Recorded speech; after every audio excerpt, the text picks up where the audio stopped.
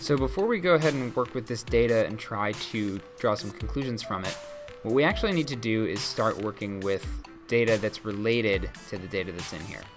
So before we really go and try to do scores and figure out what the students are getting on each of these assignments, we need to work with all of the other data that's related to the student. Now you might have remembered that when we talked about forms, and I talked about how we needed to include the student's last name, I talked about how you could have other information that was related to last name. And so what I want to do right now is start to create some tables of related data that we can use. So I'm actually just going to take this whole column, the last name column, and I'm going to make a new table out of it by just copying and then pasting into some empty space here. And now that I've pasted into empty space, I can add a new column to this table, and I can put some other data in there. Before I do that, I'm going to make sure that these are not header rows. If they're not header rows, I just need to change their style a little bit and make them look a little bit less like header rows. So we've got one header row. And then in this column, I'm going to put something else, so we'll just call that first name. And that's going to be one of the pieces of related data that I have. So this table is going to be called first name. Actually, I call it first name reference, because we're going to reference this table when we're trying to get the student's first name. So I'll just go ahead and put in some first names here. And let's see, so we'll go with Alex, Brittany. I'm just going to put a whole bunch of these in here.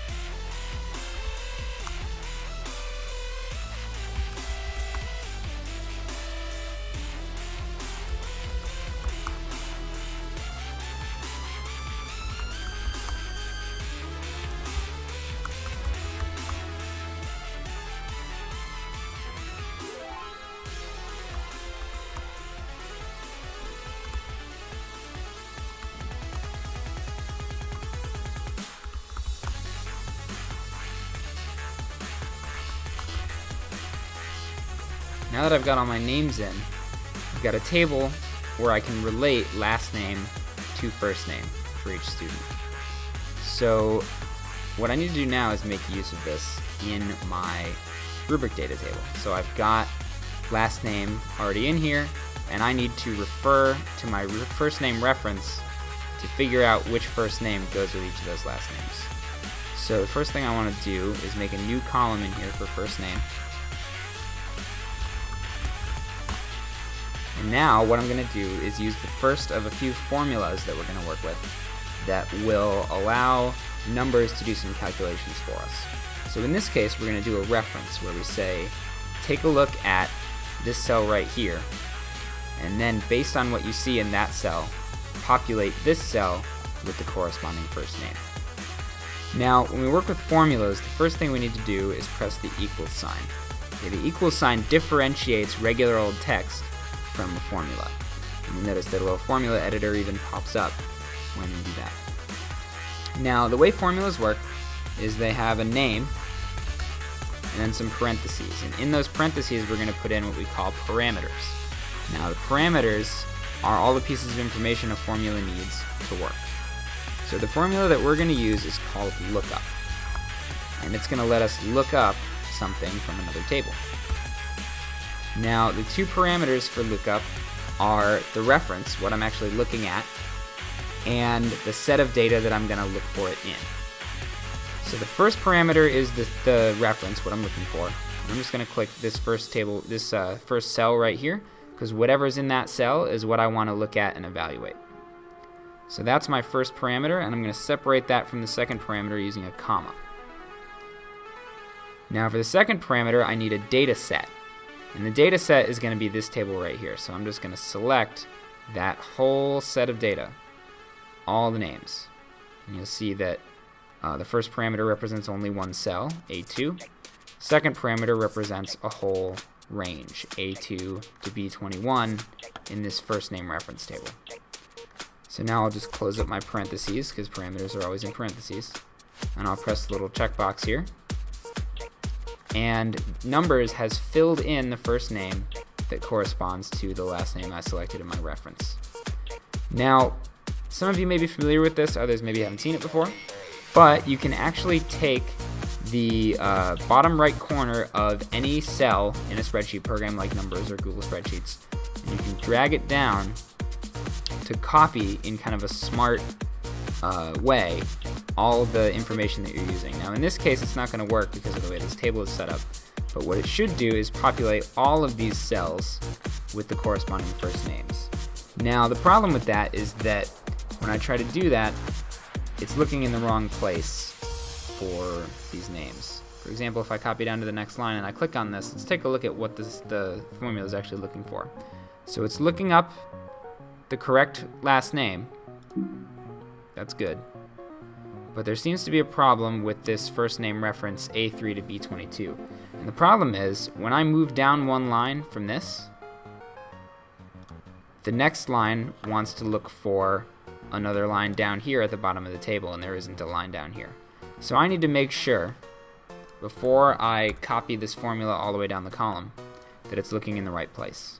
So if I go ahead and click on first name reference right here, I can see this is the range that we're looking at. These are all of the cells that we're going to be looking at.